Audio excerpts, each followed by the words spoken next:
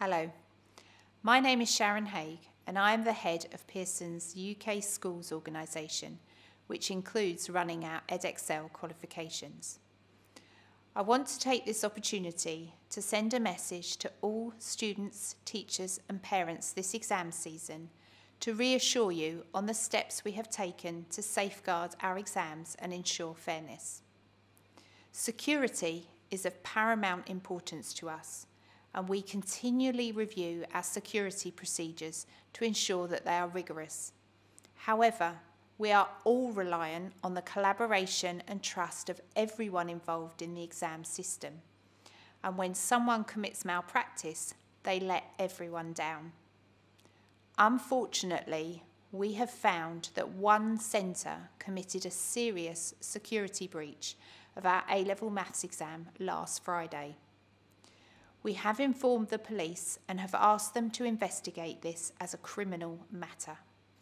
As a parent, I understand that you will be worried more than anything about what this will mean for students' results.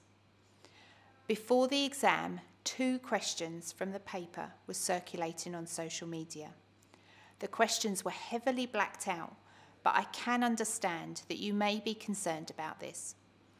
Once the marking is complete, we do have the option of removing these 2 questions from the final calculation of the grade if we think that is the right course of action. You may also be concerned about how many students had access to the full version of the paper before the exam. We are completing a thorough investigation, but have no evidence at this point that it was widely shared. I want to reassure you that we have established processes in place to ensure fair and accurate results, and so no one will be unfairly disadvantaged. As part of the marking process, we will analyse individual student performance as well as that of groups of students. From this analysis, we will be able to identify whether there are patterns in the results that are unusual for either a particular school or college or students. For those individuals that have been found to have been involved in malpractice, we will follow the JCQ guidance, which can include withholding results for individual students. As a precautionary measure, we have taken the decision to replace the A-level further maths exam paper due to take place later this week. But don't worry, you can just go ahead and prepare for the exam as normal. Students don't need to take any special action. We will work closely with the examinations officer at your school on the next steps.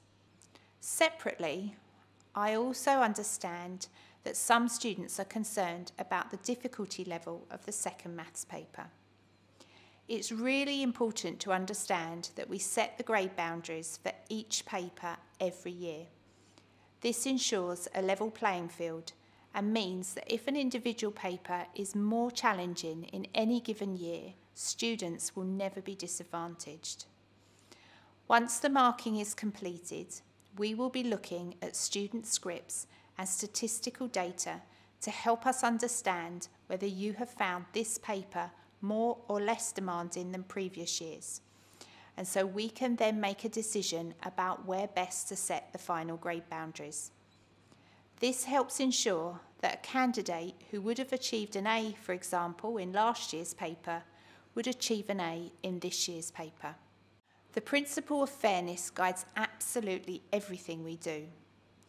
I hope this helps reassure you, and I'd like to wish you all the very best of luck with any remaining exams that you may have. Thank you.